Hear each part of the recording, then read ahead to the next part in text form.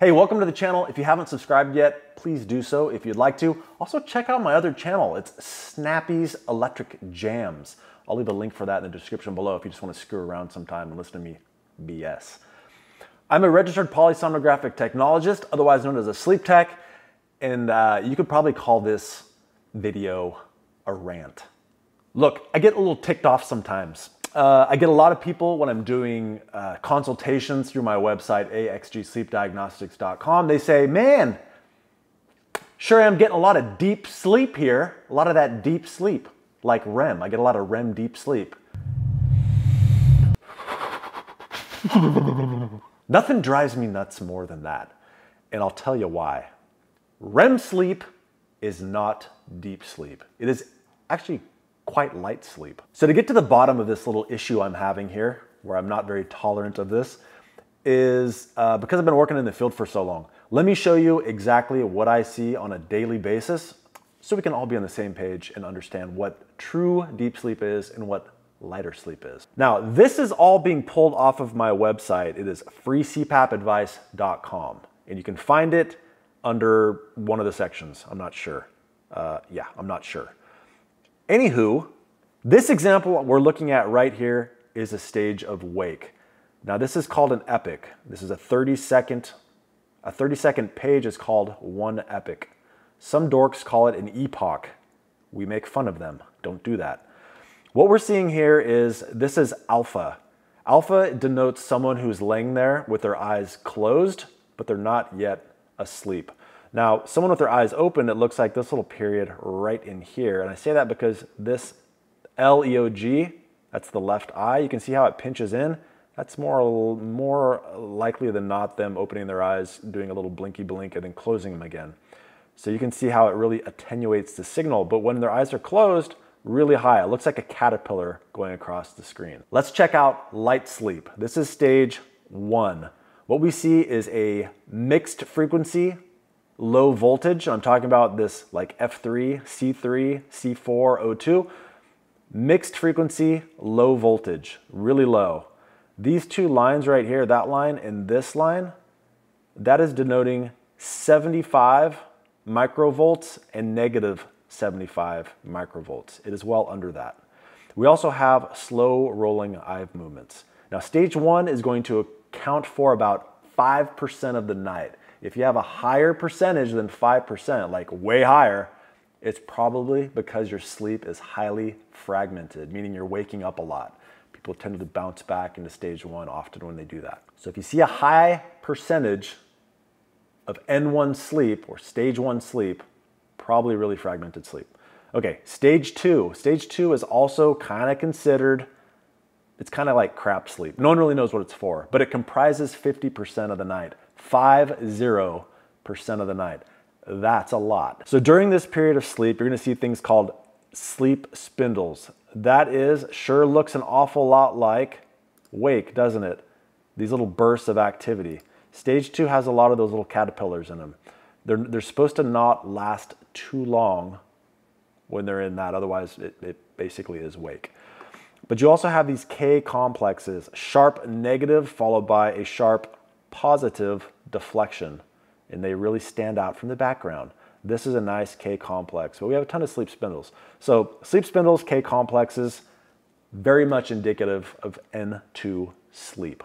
And I would be a bad boy if I did not mention that this video and this channel is sponsored by CPAPsupplies.com. If you're using CPAP and your sleep is kind of garbagey, and you've already had a consultation with me, so you know everything's good, but you're like, man, my mask is terrible. I don't like this mask at all.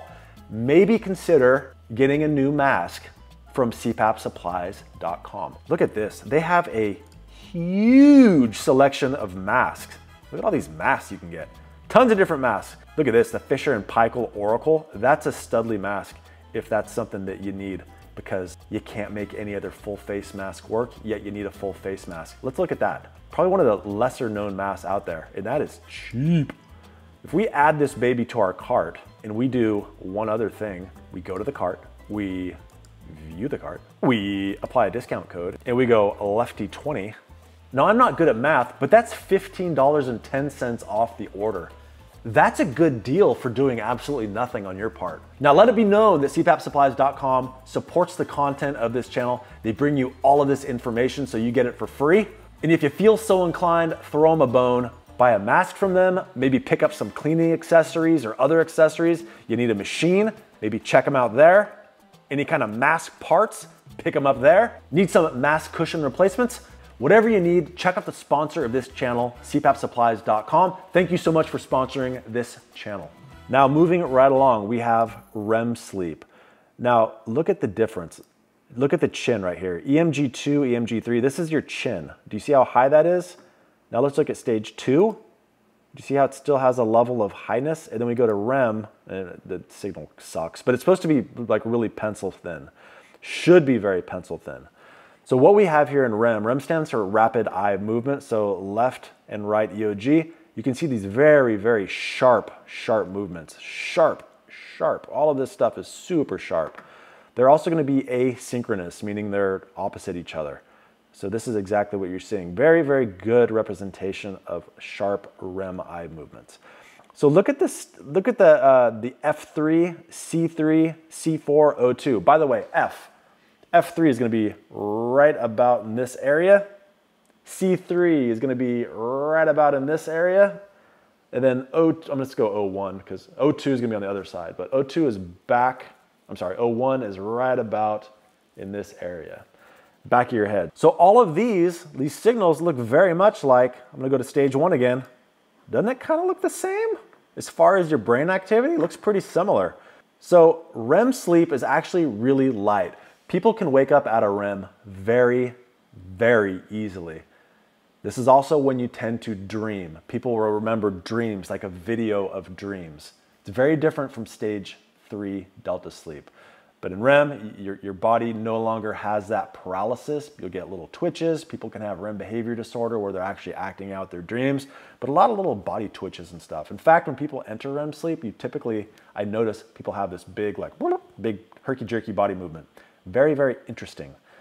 But that's REM sleep.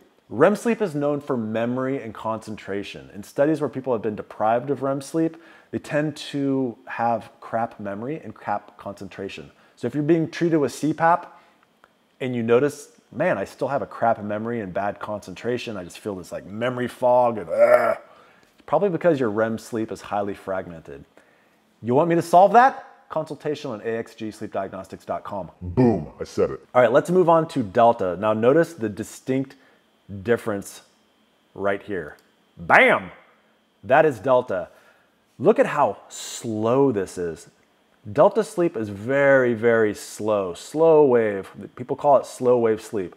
If I were to show you a child in delta sleep or N3 sleep, you'd be jealous. It's like insanely slow. It's much slower than this even.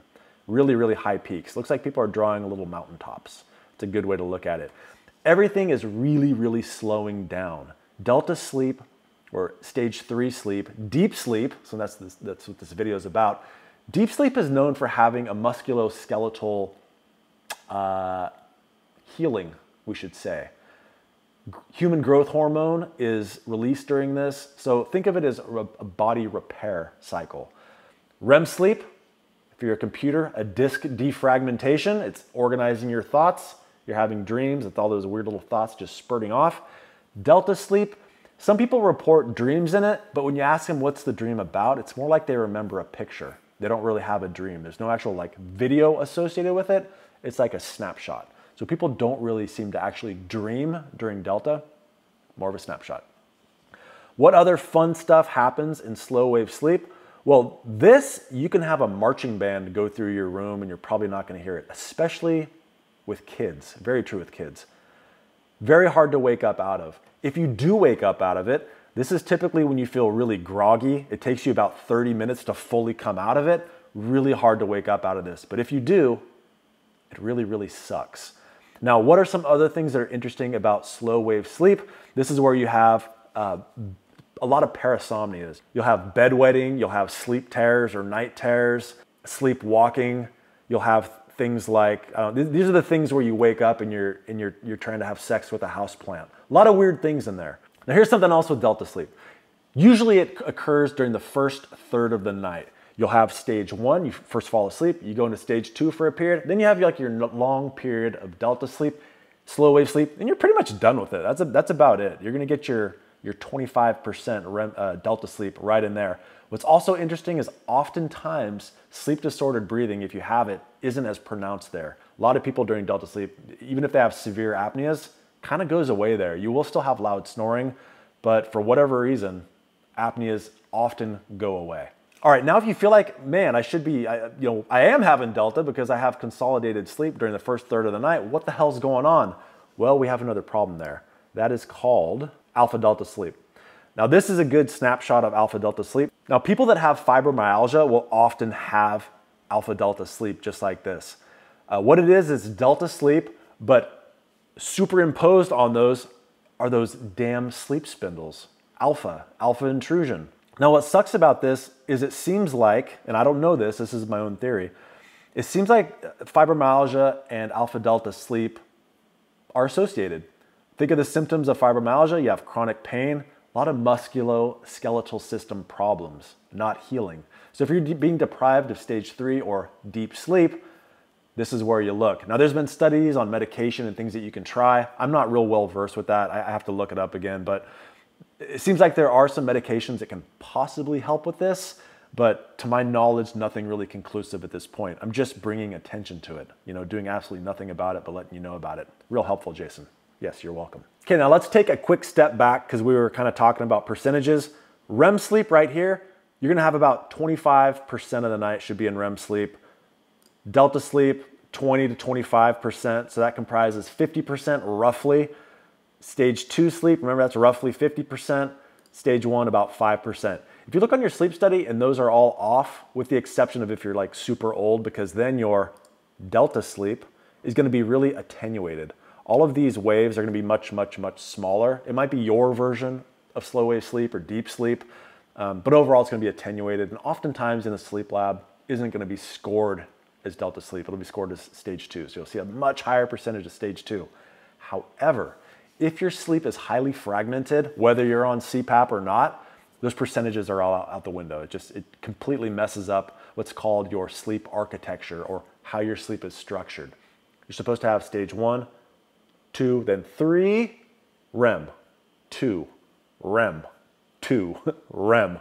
That's pretty much what the night looks like. You might have a little spattering of some more slow wave sleep later in the night. Okay, are we all clear on that? Right here, screenshot, delta sleep, slow wave, that is deep sleep. REM sleep, light sleep. Stage 2, kind of lightish, deepish, mostly crappish, but you need it. Stage 1, super light sleep. Wake, not sleep. If you feel like you're not getting the most out of your sleep, like your sleep is not quite optimized with the use of CPAP, please check out my website, axgsleepdiagnostics.com. I do tons of consultations with people using Oscar. It is a PAP therapy analysis reporter. We look at that. I show you all kinds of stuff about your sleep and ways that you can improve it. If you feel like you need that, please consider using my services. So you want to know the secret to having more deep sleep?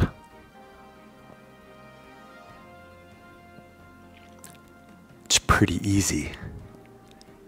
You just gotta become a kid again. If that doesn't work, vigorous activity or exercise earlier in the day. And last thing you can do is consolidate your sleep. Avoid sleep fragmentation.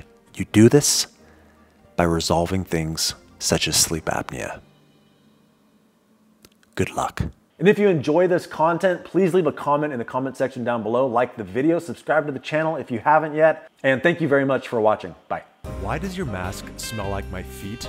Pick up some Mask Bright today. Thank you to all watching, but an extra thick thanks, buddy, to Doug Toombs, Jason Georgiades, Matthew Lilly, Mona Swearingen, Chung Chu Chen, Buddy Doris, Patricia Espelong, Ray Troutman, Sarvesh Joshi, and Stuart Hetherington, as well as a big thank you to all my other Patreon supporters and YouTube members. Little tiny thanks, buddy, for you guys.